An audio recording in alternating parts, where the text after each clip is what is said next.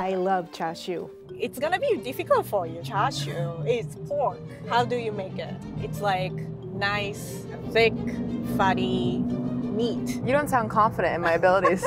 Hey, what's up everybody? It's your girl Merle. You may know this about me. I am truly obsessed with ramen. And my friend Rie is a little bit skeptical about how good vegan ramen could be. So I'm gonna change that. I'm gonna take her to find the best vegan ramen you can get in LA, and then we're gonna come back to the studio and we're gonna make our own delicious vegan ramen. And finally, she has to choose which one she likes the best. So, let's go get Rie. Rie. Yes. I'm so happy I have you here today. Me too. Honestly, just nice to hang out after so much time. Yeah, I think the last time I saw you was in the office. So it's been almost 2 years. Everybody knows you because you're an icon, but no. also you've got your amazing show, Make It Fancy, and you're a long-time Tasty producer. You've done Tasty for a long time. As long as you. Yeah, that's we true. kind of started at the same timing, right? You're kind of an anomaly when it comes to Tasty producers because you actually went to culinary school. Yes, I went to French Culinary Institute. Have you dibble-dabbled at all in any like plant-based cooking slash like what's your thoughts on, you know, the whole vegan thing? I don't have any discrimination toward any kind of cuisine as long as it's delicious. So it doesn't need to have meat at all. And also Japanese cooking, we don't use a lot of meat. As long as it's good, I eat anything. That's a good motto to have. Brie, you're a big fan of ramen? Yes, I am. Me too. So I would love it if you could like paint me like Bob Ross. Paint me a picture of your dream ramen. I had a privilege to go to Japan with Wose boys. I ate a lot of different ramens, and we also went to ramen shop that we didn't film. The restaurant name is Afri. They have very light broth ramen. As for ramen topping, I like jammy egg, I like chashu. So today, I'm gonna be taking you to a ramen place that I like a lot, and it's called Gokoku. They have this really awesome Beyond Meat ramen. Beyond Meat is a burger patty. Yes. Have you had it? I don't think so. Ooh. Oh, wow. Exciting. Yeah. We're gonna head to the ramen shop. We're gonna see what you think. I'm very excited for you to try it. Yes, me too. And I'm also excited to eat some ramen because as we all know, there is never too much ramen in my life. Would you mind telling us a little bit about like how you went about starting Gokoku? Gokoku started by my extension family. They start off the Gokoku, they named this one. I take over Gokoku because of my grandma. She was vegan, but she's passed away right now. So when we take over the name, take over the place, we're making our own improvement. So we added more vegan sushi, added more vegan ramen.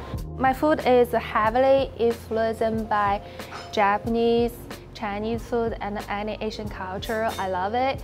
I like to think there's no borders with food culture. Most of traditional ramen, there's eggs inside, but we order some special factory noodle. There's no eggs noodle.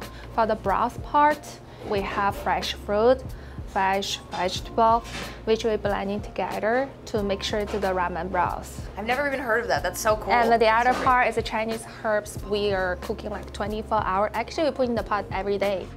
And for the vegetable part, fresh vegetable like bok choy, broccoli, and like vegan Beyond Meat, we marinate and add our own flavor. It was my dream, open a restaurant, because I'm passionate on cooking, and especially by vegan stuff. In our culture, food is love. I am so excited to eat right now. Like, I cannot wait to try all these things. I can't wait let you guys try everything. Let's eat. Let's do it. Oh, Rachel. Oh. This looks incredible. It just looks like a regular ramen to me. It does. I want to like wash my face in it. Yeah, you know it smells so good. Oh my lord. So there's corn, there's the wood ear mushroom, there's bok choy. The Beyond Meat looks pretty convincing. Can we eat? It's so good. Wow. How can this not be non-vegan? Without a doubt, the best vegan ramen I've ever had. This is sensational. This is so good. This kind of tastes like a spicy miso ramen I like. It's very creamy and also like very, how do you say? It's very filling. It's very hearty. And she said it has fruit, right? Do you taste any fruit? I don't taste any fruit, but I guess that must be how they incorporate like a hint of sweetness. So that's really cool. Yeah. If I go to ramen place, somebody give it to me, I wouldn't believe this is a vegan ramen. Wow. I think this is like regular ramen I eat all the time. That's a big deal, because remember when we were in the car and you asked me, Yes. how? It's gonna be difficult for you. Well, I didn't do this. That's the first thing. But she did. Yeah, the flavor of it is fantastic. Because Beyond Meat's good already, but like the seasoning she's used here is Yeah, spot on. yeah. I'm like not gonna talk anymore because I'm like, I just eat this whole thing. I loved it. If I live around here, I would come here all the time. It's like very nostalgic to me too. That tastes like Japanese ramen. I feel like that was one of the concerns, like, you know, you were curious if there were a way to replicate that feeling, but to hear that it's nostalgic is even better. That's great. Yeah, I don't know how she does it. I have a misconception about vegan ramen can be bland, but Yep. she flipped my bias. Not everybody has a delicious vegan ramen shop around the corner, so I'm going to take you back to the studio and we're gonna make our own homemade vegan ramen so everyone can have great vegan ramen. Yay, I can make a home too. Yes. Yay. So we're back in the studio. Yeah. Woohoo! And now we're gonna make our own vegan ramen. Okay, Do you believe in the powers of me to make a really good, comparable vegan ramen? 100%. Even though the one we had was just so good? It was so good. I still dream about it. I'm not phased, I'm not scared, I'm not intimidated. Well, this is not a competition, right? Oh, it is. Okay.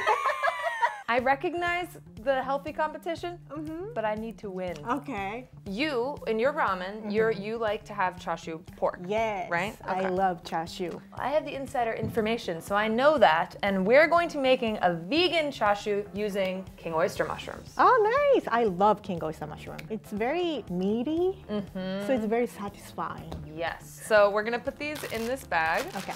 and then you're gonna sprinkle some salt Okay. to kind of dehydrate these a little bit. They're gonna shrink up and it's gonna pull out the moisture. All right, so I'm gonna release the air and then I'm gonna let you do the honors of massaging these because that Okay. just feels fun. And then soon enough, they're going to shrink down very nicely. And are we gonna keep this for later? Yeah, that's a very good question. Since, you know, it's Goodful, we wanna keep these so we can toss them in a saute, not waste them Okay. for later. Sounds good. It's been about 20 minutes. I'm gonna go ahead and I'm just gonna squeeze out some of the excess water from these mushrooms just into the bag. Okay. While I'm squeezing the water out of this, you're going to be mixing up these ingredients, which are going to impart some more of a meaty flavor into our little mushroom friends. All right. So we've got some water. We got sake, we've got soy sauce, ginger, garlic, green onion. Oh, she made a choice. Sugar. Do it, do the sugar. And then yes, green onion and smoked paprika. I'm gonna pop these in there. We're gonna bring it to a boil and then we're gonna turn it down to a simmer. And then we're gonna let that simmer for about 20 minutes. And we're just gonna occasionally turn the little mushrooms around. Okay, so now these have been simmering for about 20 minutes. And if you wouldn't mind, you go ahead and take the mushrooms out and put them in our strainer. And then in the meantime, if you wanna reuse your liquid that we have here, you could use it to marinate tofu, add to sautés. I think you can also use for broth. Ooh, Like that's so soup? true. Yeah. So we're just gonna let these cool down for about 5 minutes and let them kind of strain in the meantime. Okay, All right. now comes the interesting part. Okay. We are gonna take your little mushroom. I'm gonna name mine Dobie. Dobie. Mine is Doti. They're cousins. Yeah. We're gonna wanna put our hands flat on top here, and we're kind of going to just thinly slice into this, and we just kind of want to scrape it so it's going to roll out kind of like pork would. I've done this with real pork. Slippery. Oh, it's slippery. It's a couple different things. I mean, look at that. That's not too bad. Feels like an alien creature. Yay! Hey, we did it. Dobie and Doti. Nice. So now we got this all done. We're going to just slice these into 3 little rolls. We're going to kind of like fit them into each other like a puzzle piece. First 2. Fit the 3rd one on there. Yours looks amazing. Why does yours look so amazing? It looks like chashu. Okay, well, we're off to a good start then. Yay! You did it? I did it. You did it! Yay! Woohoo! Okay, so let's pat these dry a little bit because they're kind of moist still. And then you're gonna go ahead and you're gonna dredge both sides of these in our cornstarch so we can fry them up. What do you think are some of the easiest Japanese dishes to veganize? I think Japanese food is very easy to veganize. Okay. Yeah, like miso soup, you can use kombu dashi instead of like katsuo, which is bonito. There's like so many options. So I'm gonna flip it. I'm gonna just want to give a nice color. Ooh, Look at that! so pretty. Crispy. Oh. Just look like a pork. Right? I kind of can't get over the look. The look is really Yeah. This is promising. This is like really good start. good. Okay. All right. It's time to make the broth. We're gonna start with our dry ingredients. Okay. And you can go ahead and pop those in the pan and we'll let those heat up a little bit for like 2 to 3 minutes. And then we're gonna be essentially making a dashi. I like to make dashi for myself personally because kombu is high in iodine.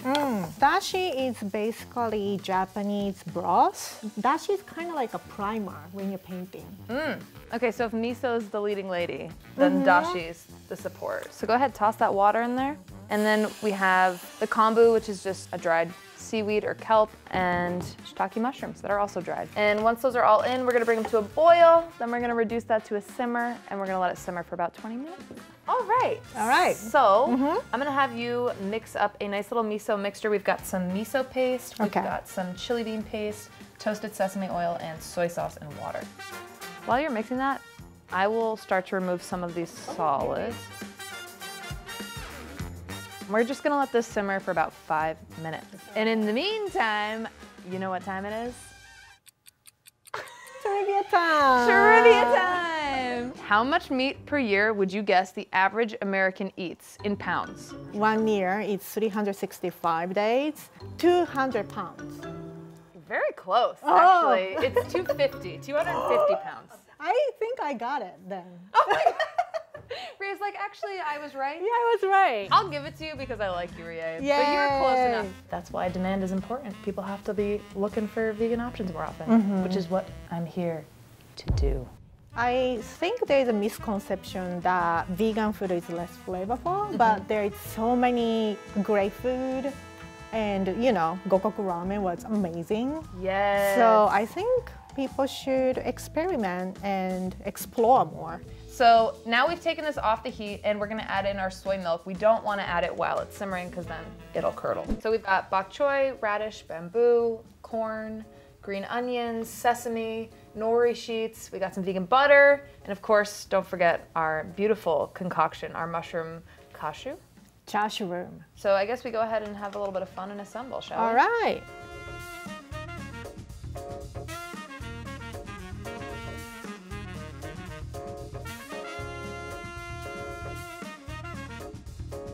It looks gorgeous. Yes. Well, Rie, Yes. what a journey. Yes. We worked for this. Yes, it looks great. We say itadakimasu before we eat. Itadakimasu? Yeah. Itadakimasu. Itadakimasu. Ooh, baby. Spicy. It's, yeah. I didn't hold back on that chili oil and I'm glad. It's delicious though. It's really good, right? Yeah. Chashu is, you know, it's pork, so it's braised, it's soft. But this one, it's a mushroom, has a different texture to it. Yeah. But very satisfying. Wow, wow, wow. Okay, we've got our 3 ramens here. This is your favorite ramen from Afri. This is not vegan. This is not vegan. This is Yeah. your 10 though. This is like the gold standard you hold ramen to. This is the ramen we tried from Gokoku. Delicious. Yes. And then this is the ramen that you and I made together here in the studio. So you're gonna talk about what you liked and didn't like of each one and then give them each a rating. Am I gonna eat it? That's probably a good idea. Just to jog the old memory. Smoky pork. Yum. I can tell it's lighter, like just by looking at it. These two are both a bit creamier. I'm curious to see how this impacts what you think of both of these. It's like taco flavor. But is it better than ours?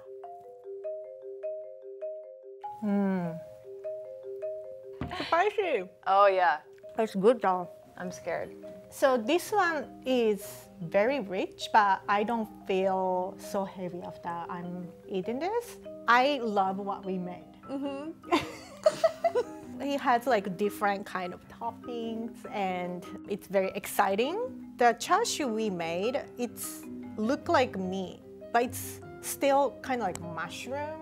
Okay, so it's not fooling you. Yeah, having said that, this is 10 out of 10. No!